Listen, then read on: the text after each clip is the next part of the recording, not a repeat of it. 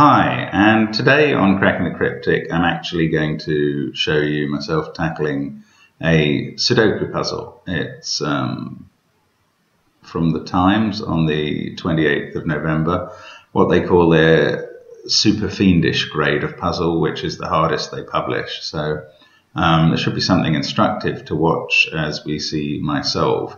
Now, just a bit of background. I'm not wonderfully familiar with the software. I don't use it much, so I think that adds a little bit to my time as I go around putting pencil marks in. And the pencil marks, which is the kind of name for the little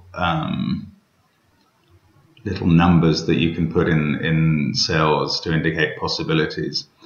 It's quite important that you understand that when I do that, I'm not limiting the possibilities for one cell. What I'm doing is within one 3x3 box, limiting where a certain number can go. So I'll put both or all three of the possible places where one number can go in a box when I consider that that's worth it. So it's certainly, the background is that Sudoku is a logic problem and an elimination logic problem. So you're just trying to limit the possibilities down until you reach the only one that is possible to solve the puzzle. So here's the start, and you can see I'm kind of scanning around the grid for anything useful, and there I've spotted that the only place in that top middle box for a 6 that it could possibly go, given the other 6s in the grid, is where I've put it.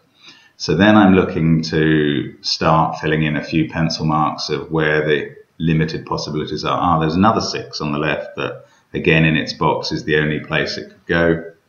5s in the top set of boxes could only be in the 2 cells that I've numbered with small 5s. 7s, you can see, are limited in the middle left box because of this 7 and this 7, and that in turn limits them down here. And that becomes quite useful when one discovers that the 6 down here also has to be in those 2 boxes. And therefore, 6 and 7 are fixed in those 2 boxes between themselves, which only leaves a certain number of other boxes for things like 5s. Once you know those 5s go there, this 5 is fixed in the center, and that allows a little bit more progress as well. In fact, this 5 is very useful into this box here. I obviously moved on. Oh yes, 3 was fixed in that box, but and that's fixed the 3 up here.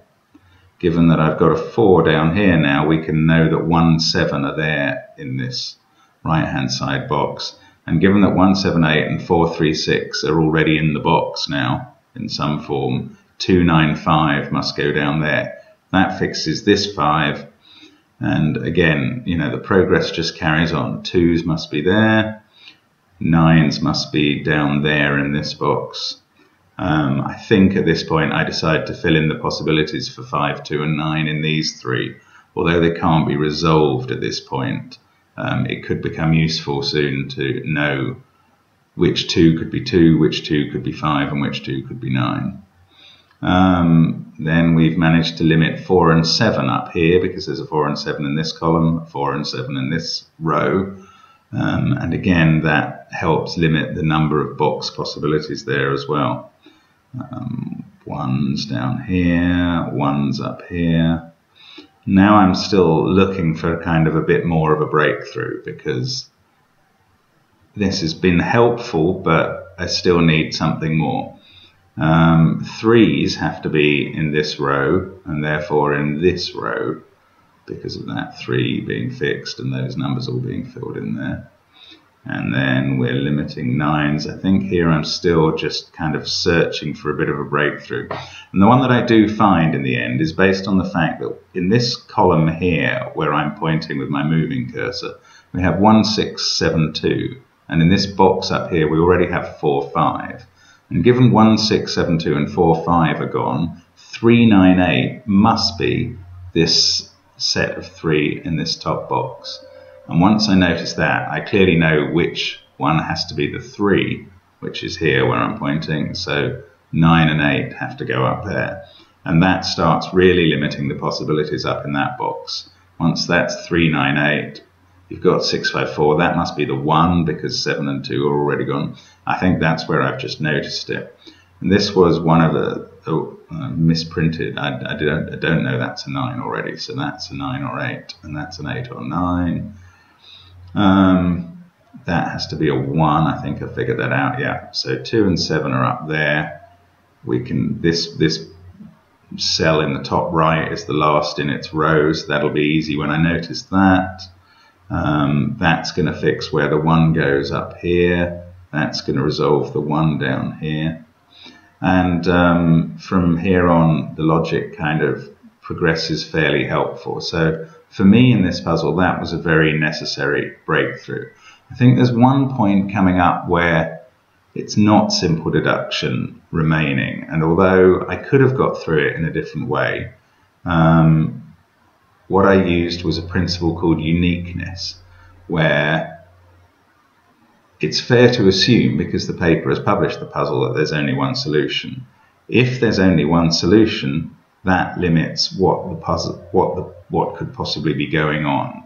And by that I mean that you couldn't, for instance, have 9 and 8 in these 2 boxes where I'm pointing here, and also in these 2 boxes, because then you could never resolve what they were going to be.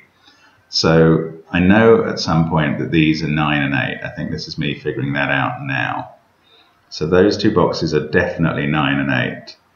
Now, 9 in this bottom middle box can't be in those 3 cells or in that cell, so it must be in those 2 as well. And because of this principle of uniqueness, I've just filled in the 8 there. I know that 8 can't also be in those 2 boxes, or this 4 would be an 8-9, 8-9 combination that could never be resolved. So I can deduce from that that 8 will go in this box I'm pointing to now, because it can't go in the 3 central ones there. And by this principle of uniqueness, it can't be in those 2. So 8 must go in there. Now, there are some purists who don't think uniqueness is a fair tool to use, but I'm not quite sure what constitutes fairness. For myself, I'm trying to solve the puzzle quickly. As long as I'm not testing it for somebody else, I know that they've printed a puzzle that will solve, and therefore I can apply this principle of uniqueness. I clearly haven't spotted it yet, but I think I'm about to now, and that is what fixes the 8 in this box here. If I work that out, you can kind of see my thought process is happening. There it goes. And that is the final deduction that I needed to finish off this puzzle. Everything else that I haven't really commented on is a fairly straightforward deduction following from what's already in the grid and just requiring the solver to spot it to know exactly what the possibilities must be. So now this is me finishing off, and I think my time in the end is about 7 and something minutes. So it's not bad for a super fiendish. I am, as I said, somewhat handicapped by not just using the software and the fact that I'm not that quick with it. 7 minutes and 5 seconds, so that's a pretty good time. But I am also slightly handicapped by the fact that if I was doing this in real time, solving on paper, I'd be able to make some other pencil marks.